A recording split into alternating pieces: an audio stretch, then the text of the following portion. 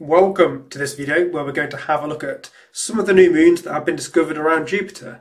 Now, before they were discovered, it was actually Saturn that had the most moons. It had 83, while Jupiter only had 80. And I say only, 80 is still a lot of moons for a planet to actually have.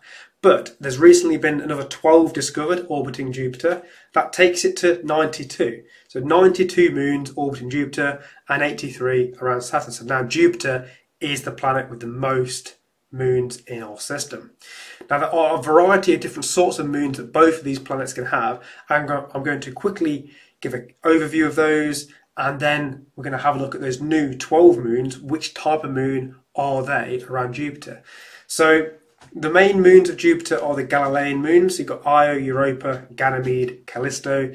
These orbit fairly close to Jupiter. They also orbit in the same direction that the planet rotates. So we would call these prograde moons because they're going the same way that the planet rotates. And you can see a nice video there taken by a spacecraft as it gets closer. And you can see Jupiter is rotating. And you can then see the moons actually going around the outside as well, which are the Galilean moons. So these moons orbit the same direction that Jupiter rotates, prograde.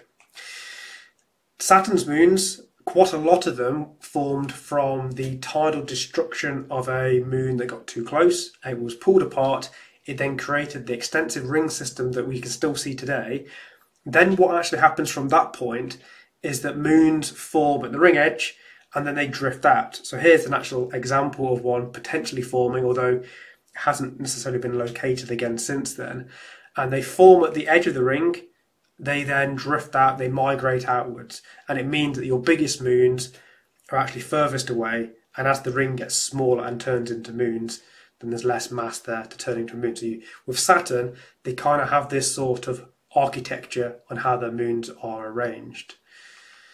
There's also another type of moon which can exist, and this is a captured moon. So both the Galilean moons, those moons around Saturn, a lot of them, they form with the actual planet itself. So as the planet is forming, it has a disk around, the moons form with it.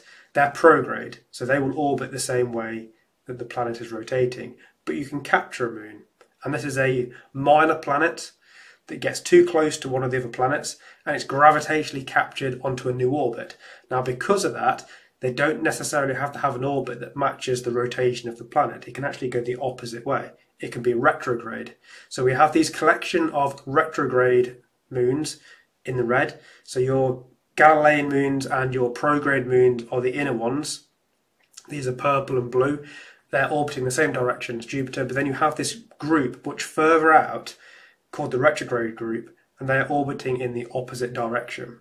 And these are captured moons. These did not end up, they did not form with the planet. And Saturn has exactly the same thing as well. So the blue one is the prograde group, going the same way. The retrograde one is further out, and they go in the opposite way, which are captured objects which did not form with that planet. Now, these 12 new moons, they were accidentally discovered when trying to look for Planet 9. So Planet 9 is an additional planet we think might be at the outer part of our solar system. It could have been thrown out during the formation process, so we think we know where it might be. So people have been looking, or scientists have been looking to try and find it. And it just so happened that when they were doing that, Jupiter was in the same part of the sky, just by pure accident, and they were able to detect these other 12 moons purely because they were looking for this Planet 9, which is much further out and much fainter. So they actually captured some of these small distant moons from Jupiter.